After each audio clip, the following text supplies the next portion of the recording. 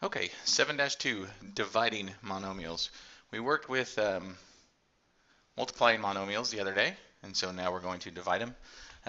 Biggest differences are we're going to, instead of adding and multiplying the exponents, we're going to do some dividing, and there may actually be some multiplying. We may have to do some powers to a power and then do our division, but we'll get to those in just a minute. So very basically, if I take g to the third power, h to the fifth power, and I divide that by gh squared.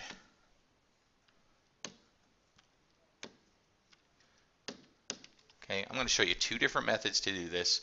That way you can learn the basis of why it happens. When I have g to the third power, that means g times g times g. And then I have h to the fifth power.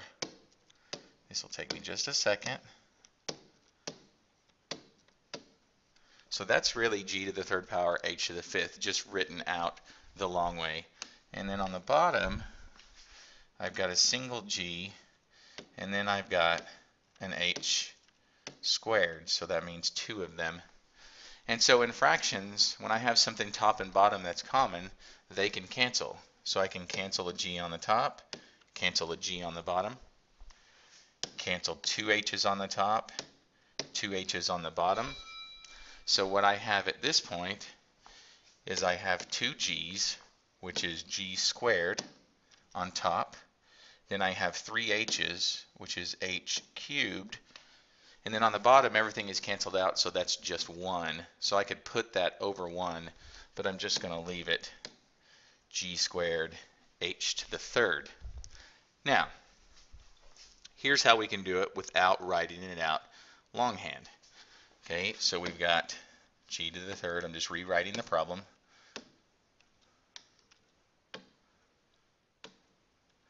This is one of those, for those of you who like to put your little subscript 1s above your g's because that's g to the first power, that would be a good thing. Okay, so I'm dividing. It's top and bottom, looks like a fraction. So what I want to do is I want to combine the ones that are like bases. So let's look at the g's. I have g to the third on top and g to the first on bottom. So in division, I'm going to subtract the exponents. So 3 minus 1 gives me g squared. And then I go over to the h's, and 5 minus 2 is h to the third. So very basic. Again, same answer as we came up with up here. I just wanted to show you the basis of that. Okay, let's take it one step further. This is going to be a little bit of multiplication and division. The first thing I need to see is I need to know what is being taken to the second power. So everything inside that parentheses is being taken to the second power. So I'm going to rewrite this as parentheses 3p cubed to the second power over 7 to the second power, because the 7 is being taken as well. So I know 7 squared is 49, so in my next step I'm going to go with 49. Okay, now I look up to the top, and this is power to a power. Okay, so I'm going to take 3 to the second power, which is going to give me 9. And now p to the third power raised to the second power, because there is not a variable here, I'm going to multiply those. So that's going to be 9p to the sixth. So I have 9p to the sixth over 49. Now, at this point, if I could reduce anything, I would. If there was something that went into 3, or excuse me, something that went into 9 and into 49, I would reduce it. So I'm looking for 3s, 9s, and none of those seem to be the case. So that's going to be where I end with 9p over 6, excuse me, 9p to the sixth power over 49.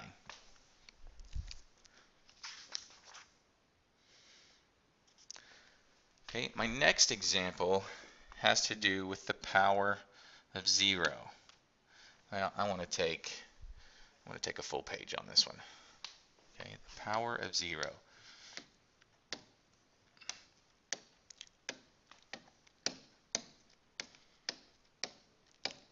Okay?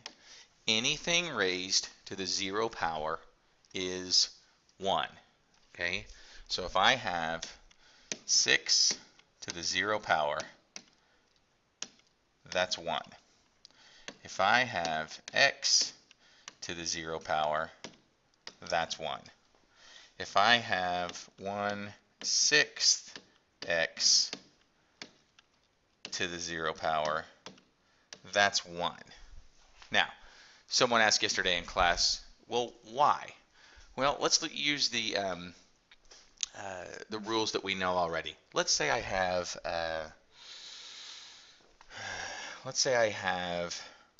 x to the 5th divided by x to the 5th. Okay? And simple division, we know that anything divided by itself is what? Okay, anything divided by itself is 1. So how can we use this in our property of zeros? Well, we know with division, what we do with our exponents is we subtract them. So this is going to be x to the 5 minus 5. And obviously, 5 minus 5 is 0. So x to the 0 power is 1. Again, same answer. Okay, that's just a little proof of it. So anything in the work today, if it's raised to a 0 power, just substitute 1 in for it. Okay, let's look at a negative exponent. I've got 8x to the 4th divided by 2x to the 8th. I'm going to go ahead and divide the 8 and the 2. So 8 divided by 2 is 4. And I know I'm going to have a base of x, so I'm going to go ahead and put my x there. Now, according to the rule, I subtract my exponents. So 4 minus 8 is going to give me negative 4. Now, here's the problem. There's no such thing as a negative exponent. So I have to change that negative exponent into a positive exponent. So watch what happens. If I had x to the 4th on the top, which is what I had, and then on the bottom, give me just a minute on this one, that's x to the 8th, 1, 2, 3, 4, 5, 6, 7, 8, yep. And so my rules of fractions would say I could cancel these 4. Now where is my x to the 4th? My x to the 4th is on the bottom. So the rule for negative exponents is I'm going to take the reciprocal, or I'm going to flip the exponent and the variable that it's connected to, and I'm going to flip it to the bottom. So I'm going to end up with 4 over x to the 4th. Okay, again over here, my x to the 4th was on the denominator. Now, what if your negative exponent is on the bottom? If your negative exponent is on the bottom, then you flip it to the top, which we're going to see in just a moment on another problem. Let's go ahead and take a look at that. 5r to the negative 3, t to the 4th, over negative 20r squared, t to the 7th, u to the negative 5th. This is a jumbled mess, but knowing the rules, we can take care of this very easily. So let's look at the numbers. We've got a positive divided by a negative, so we know our answer is going to be negative. And what is 5 over 20?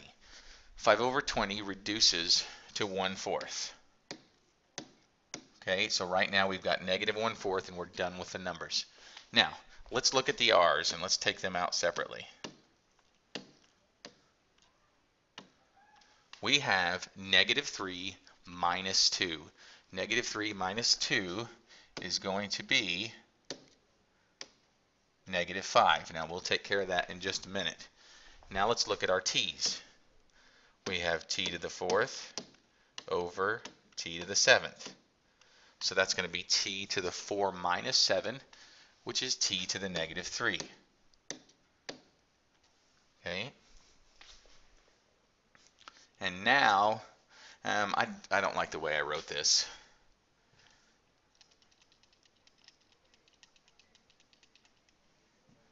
Okay, let's change the way this looks.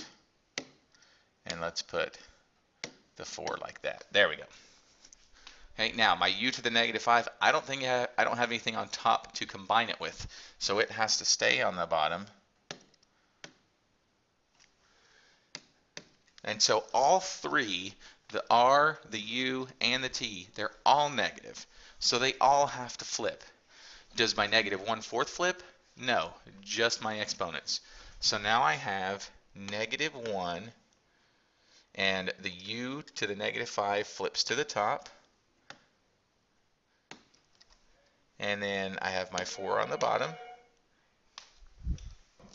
Sorry about that, little phone call. So we're going to move our r to the negative 5 down to the bottom. So that's going to be r to the 5th now. And move our t to the negative 3 to the bottom. So that now becomes t to the 3rd. So I'm going to clean this up a little bit. I'm going to have negative u to the 5th over 4 r to the 5th t to the 3rd. Negative u to the 5th over 4r to the 5th t to the 3rd. And that is example number 4b on page 411, if you'd like to take a look at that as well. Okay, so that completes dividing monomials. We'll have a practice workbook day on Thursday, and then quiz on multiplying and dividing on Friday. We'll see you in the morning.